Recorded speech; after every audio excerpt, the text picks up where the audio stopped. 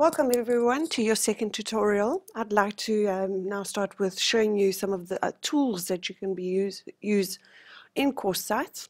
As you can see, I'm already in the content section of the student site. That's what I did. I went onto content. This is what I've got. I've already put some stuff up for the students. But just to give you an idea of some of the things that we can do with them, with the whole thing is just basically we can add a whole lot of information and other stuff for the students. So just if you wanted to see that you've got tools here that I just need you to view to see what they can be using. And you've got announcements that you can have messages, you can have Blackboard Help, obviously, blogs, MPC Learn, calendar, contacts, course sites. IM have basically quite a nice thing for the students to be able to IM each other. We also have Course Sites Live, which is a fantastic tool to use. We used it as a practice in the class the other day. And it's about where it's a live situation, and the person that's talking is the person that you will see. So it's quite nice to have something like that. So I would suggest trying using that. The discussion board is quite a nice one, where you can create threads and they then respond to it. You've got glossaries, you've got a voice podcaster, voice email, voice board. Quite a few things, as I said, that you can use for the students that you might want to add to your content.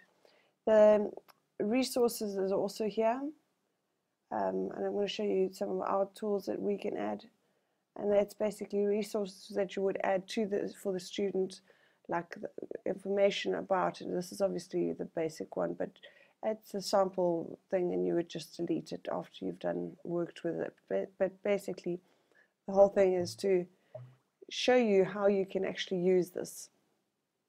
Oops, we want that site definitely. So yeah, going into our course tools, you'll see it's absolutely the same thing that we've got, but you'll see it in a different format.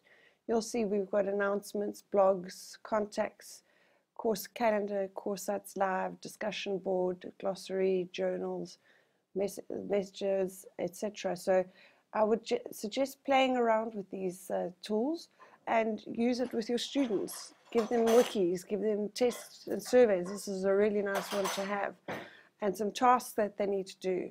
So you can also then, when you get that, you can get the tests graded, and then automatic grading, and that gives them an idea of how they've done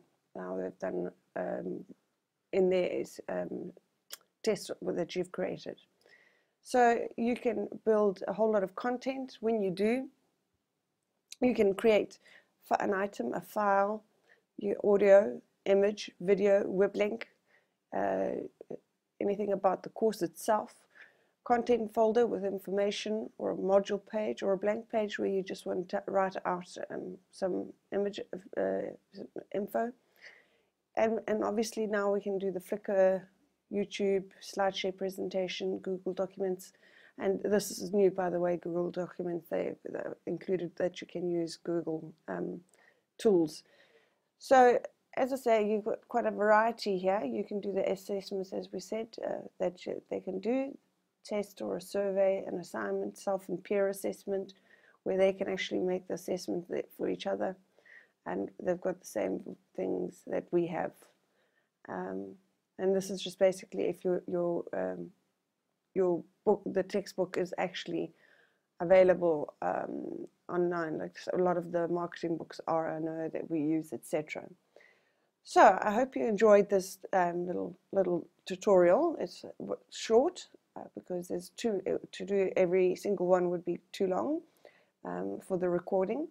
But I would really like to see if you could maybe try and incorporate even just one of these tools. You'll see how much fun the students actually have with it. My students absolutely adore course sites. They think it's the best thing since sliced bread. So I hope you enjoyed playing and having fun, and hopefully you guys can give me feedback on how you feel about it. and how the students reacted to it. Maybe you can do a survey afterwards to say, did you enjoy the playing around with it or didn't you, etc.